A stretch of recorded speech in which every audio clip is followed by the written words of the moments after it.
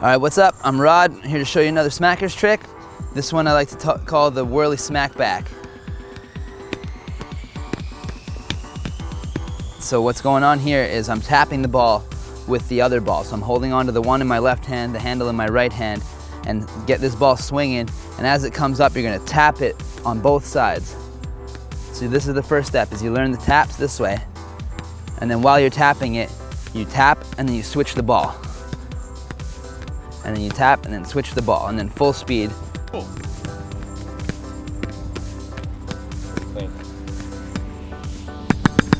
Back to the smack. Happy smacking.